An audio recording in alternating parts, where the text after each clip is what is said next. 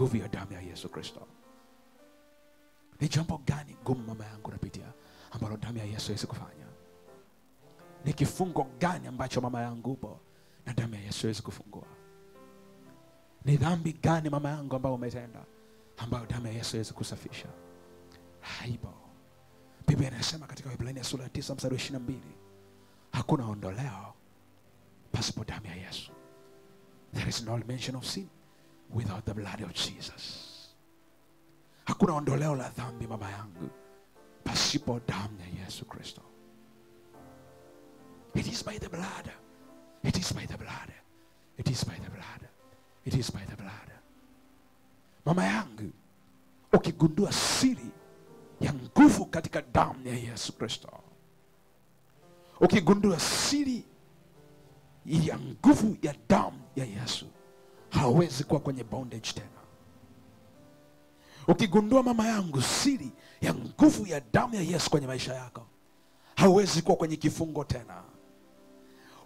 Ukifahamu siri ya nguvu ya damu ya Yesu, hauwezi kuteseka na mawazo mabaya tena, kwa sababu mawazo mabaya yanashindwa kwa damu ya Yesu Kristo. Kwa sababu damu ya Yesu inaweka hedge, inaweka protection, inaweka ulinzi kwenye maisha yako. Damu ya Yesu, damu ya Yesu inaweka hedge, inaweka protection kwenye nyumba yako. Damu ya Yesu inaweka protection kwenye nyumba yako. Mama yangu, nyumba yako unashambuliwa, wachawi wamefanya nyumba yako kama njia ya kupitia. Pita kwenye nyumba yako, ita tu damu ya Yesu, zunguka nyumba yako. Call upon the blood of Jesus. Ita tu damu ya Yesu, damu ya Yesu, damu ya Yesu, damu ya Yesu. Ita tu damu ya Yesu, achilia damu ya Yesu. Ndio maana Yesu katazama hata shetani alipomfuata Ayubu. Alipofika kwa Ayubu, akamwambia Bwana Yesu, Bwana Yesu, huyu anakutumikia kwa sababu umempa mali. Mungu akamwambia, nenda ukafanya chochote kwa Ayubu. Shetani anamwambia, Bwana, siwezi. Why? Kwa sababu umemzunguka kwa ukigo, umemzunguka kwa ile hedge. Mungu, ondoa ukigo, ondoa hiyo protection ambayo imemzunguka Ayubu, and then tam destroy. Ayubu alikuwa amezungukwa kwa hiyo damu, hiyo damu, hiyo damu, hiyo damu, hiyo damu, hiyo damu, hiyo damu, hiyo damu, hiyo damu, hiyo damu. Ile damu ilikuwa imemzunguka Ayubu, na shetani alikuwa hana sehemu ya kupita. Hata mali za Ayubu zote zilikuwa zimezungukwa na ile damu, zilikuwa zimewekewa ukigo, protection. Maana kwenye damu kuna ulinzi, kwenye damu kuna protection, kwenye damu kuna protection. Shetani anamwambia Bwana, siwezi kumdestroy Ayubu, siwezi kudestroy mali zake na mifugo yake. Why? Kwa sababu mifugo yake imezungukwa na hiyo damu. Mifugo yake imezungukwa na hiyo damu. Yaweza kuwa hata shetani anataka kudestroy mama yangu. Labda anapanga ajali, anapanga chochote juu ya watoto wako, anapanga magonjwa juu ya watoto wako. Lakini anapokutazama, hataweza ikiwa vitu vyako vimezungukwa kwa damu ya Yesu Kristo.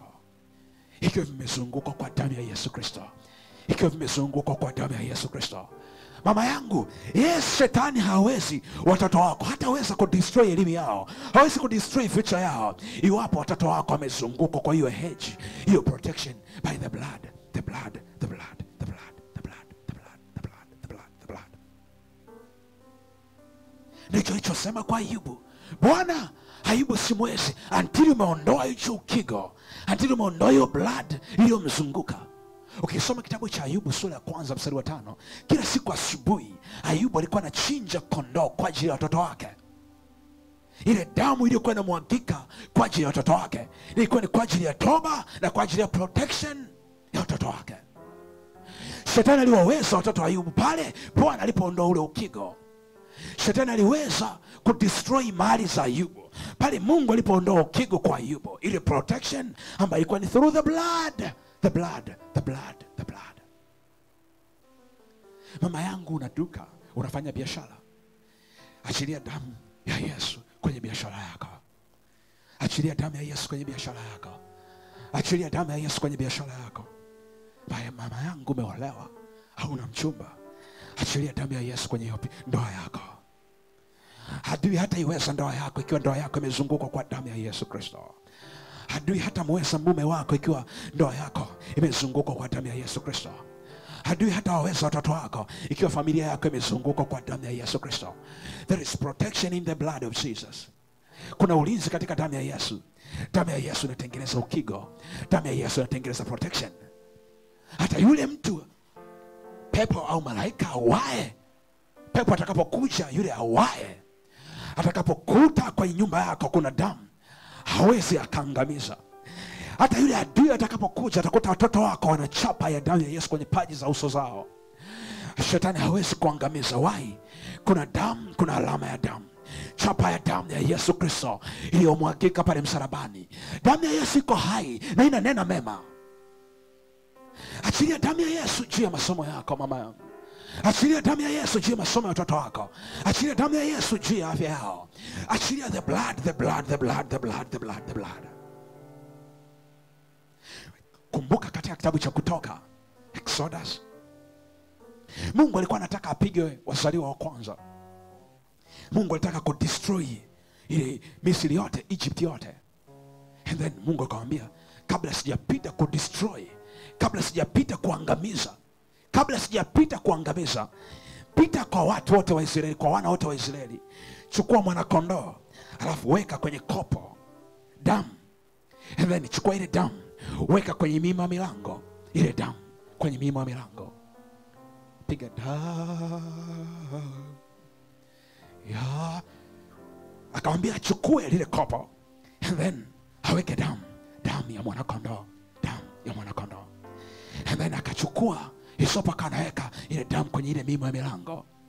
Akanaweka kwenye mima ya milango, ili yule mharibu atakapopita usiku, wakati wa kuharibu wana wa Egypt, wakati wa kuharibu, kwa destroy, sehemu yote nitakapoona damu, I will never destroy. Sitaangamiza sehemu yote nitakapoona damu. Maana Mungu anapoona damu, Mungu anaheshimu. Kama damu ya kondoo nyama Mungu anaweza kuiheshimu, je, damu ya mwana wake Yesu Kristo itakapokuwa kwenye nyumba yako, itakapokuwa kwenye ndoa yako, itakapokuwa kwenye masomo yako, kwenye afya yako, ni zaidi, ni zaidi, ni zaidi, ni zaidi, ni zaidi, ni zaidi, ni zaidi. Achilia damu ya Yesu. Sprinkle the blood of Jesus kwenye nyumba yako. Sprinkle the blood of Jesus kwenye familia yako. Sprinkle the blood of Jesus kwenye biashara yako. Sprinkle the blood of Jesus kwenye future yako. Sprinkle the blood of Jesus kwenye kila eneo la maisha yako. The devil cannot destroy your future. Why? Because your future is secured by the blood of Jesus. By the blood of Jesus. Soma kwenye historia kuanzia mwanzo mpaka Ufunuo. Sehemu yoyote ambapo wali sprinkle the blood, waliachilia damu ya Yesu, walinyunyiza damu ya Yesu, hakuna sehemu yoyote ambaye adui aliweza, until your protection, your hedge imeondolewa.